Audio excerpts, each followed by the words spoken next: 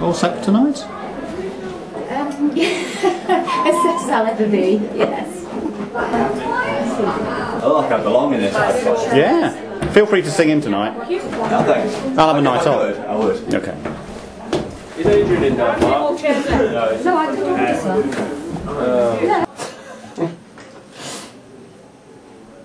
And here we find Mr. Walker making his appearance proud.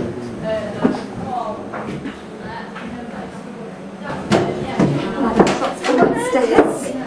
The white. Good evening. Yeah, hopefully. Yeah. I like What did it. it say? Continuity calls. I'll just have to wear a different form of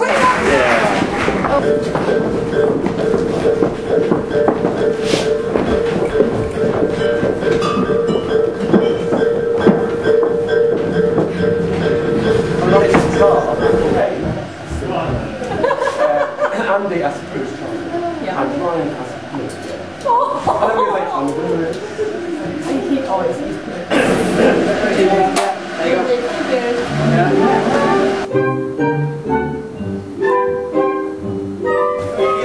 Buckle your cravat and prepare for have your whiskers quiver. Sergei is the greatest, most thrill book ever written by a meerkat in the bath.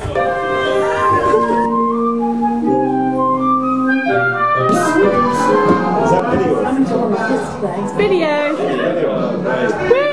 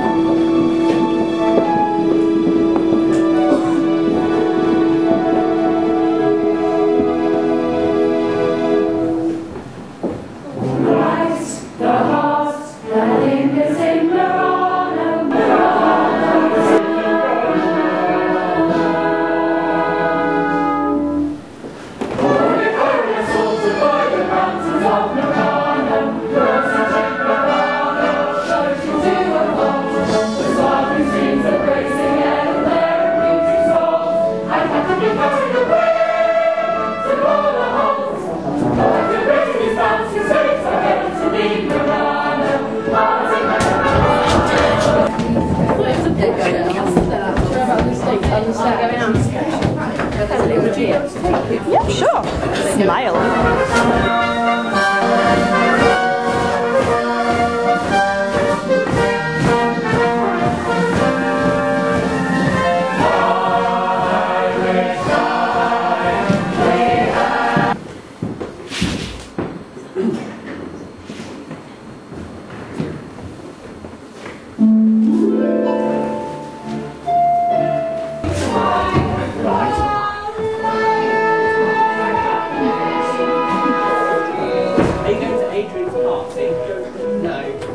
I'm having a party with Eddie. Well, basically everyone's got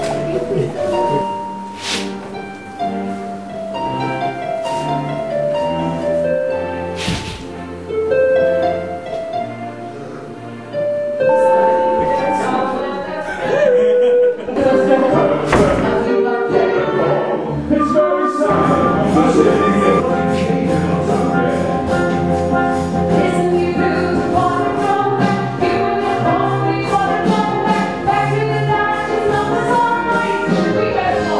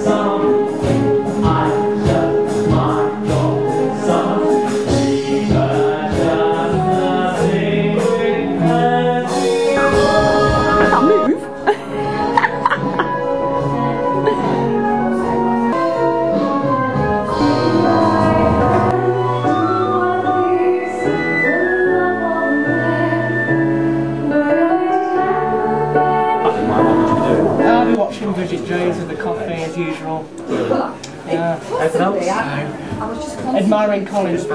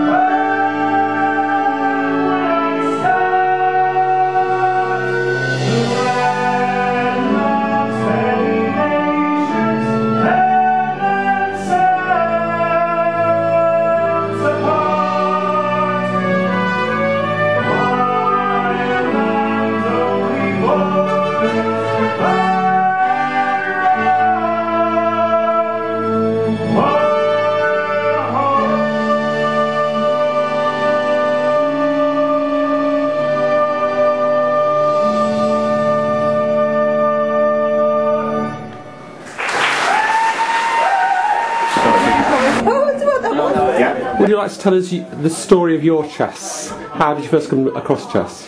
It was back 21 years ago now, I think, in 1991, is that right? Yeah, when the UK tour came to Edinburgh, and it was the first musical I ever went to see, and it was at the Playhouse in Edinburgh, and I went without knowing really much about it except for the I Know Him So Well, which is most people's sort of perception of it. Yeah. And I was just absolutely wowed with what they did. They had very little set, like ours. It was all done with props. Excuse me, and they had a hydraulic chessboard that was on a revolve as well, and the music and the atmosphere was just brilliant, and I just fell in love with it then and have loved it ever since. And those of us that know you well know you have quite a few different versions of chess. Would you like to tell everybody how many you have? I have got the original London soundtrack, the original Broadway soundtrack. I have the latest anniversary concert soundtrack. I also have a copy of the anniversary concert DVD.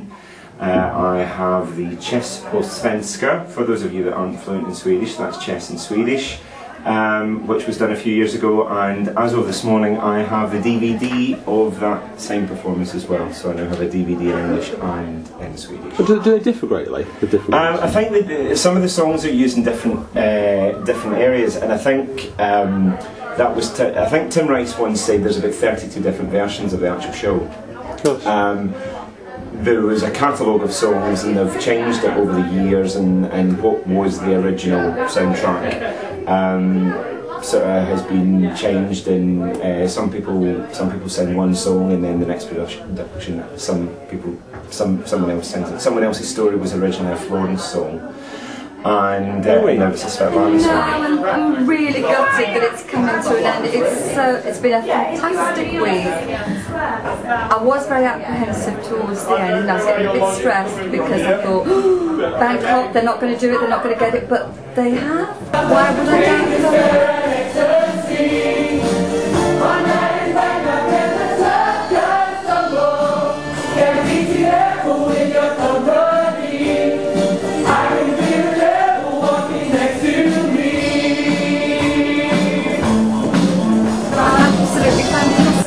From dress rehearsal, we've been up there, and couldn't ask for any more. Principals, chorus, dancers, they're fab. I love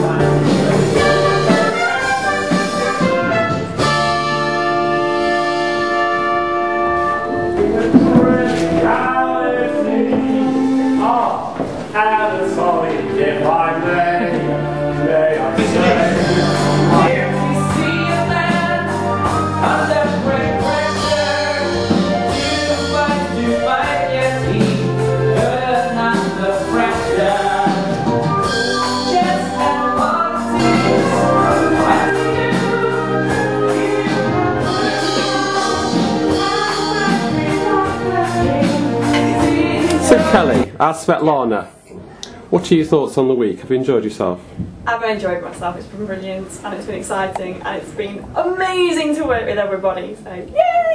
It's been a great show. Grant and I have just been saying that your song was actually put into the show, but it's a beautiful song, and it was originally sung by Florence. Were you aware of that? Grant told me that earlier on today, Yes. actually. Yeah, I didn't know that until today. Yeah. It was from a Broadway show, but I didn't realise it was Florence's song originally. So And I think- I'm pleased it was swapped. I think you have one of the few songs where you're on the stage on your own. I know, amazing, isn't it?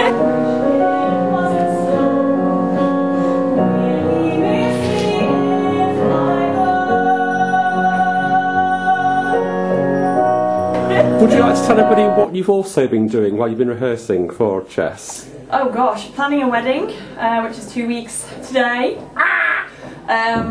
Working full time, photographing weddings, babies, bumps, portraits, and renovating houses. That's pretty much it, I think. Can you tell us any secrets about your wedding?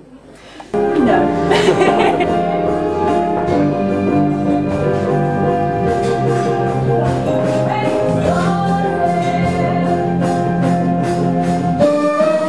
So here we are, my other half in business, Mr. Molikoff. Michael, have you enjoyed the week? Oh, I enjoy every minute, every single minute. I don't say much, but I enjoy every single minute. It's only your second show with us as well. Yes, I joined for Our House, the last one, because I'd moved to the area, and I was involved in musicals about 10 years ago, but I hadn't been for a while, so I hunted around and unfortunately picked this to start. Well, we're very glad you did actually. So how does it differ from Our House? Oh my goodness, where do I start? Our House was just completely different. This show, I'm really enjoying. I enjoy both them equally. Really, I just enjoy every minute of every show I do. No matter what part I'm in, I enjoy every minute. I've commented quite a few times that you're in the zone when Kelly and Grant and Nettie are singing their songs. You love the songs, don't you? I think when if I'm in the audience or the side of the stage or watching a musical, that's what makes it addictive for me.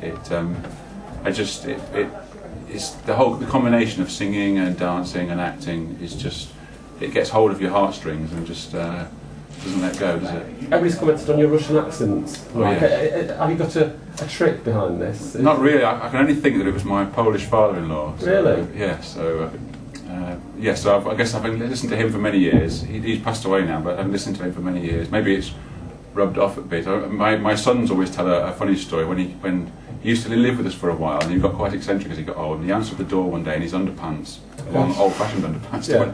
One of my young sons at that time, friends, answered the door and was confronted with him standing there, and he said, "What is your Christian name?" And that was the first thing he ever said. Before he would ever let him in or do anything. Anyway, so maybe that's where the accent comes from. Oh, you do it very well. Thank you very much. Very best of luck for the final night. And you too. Thank you. And you too.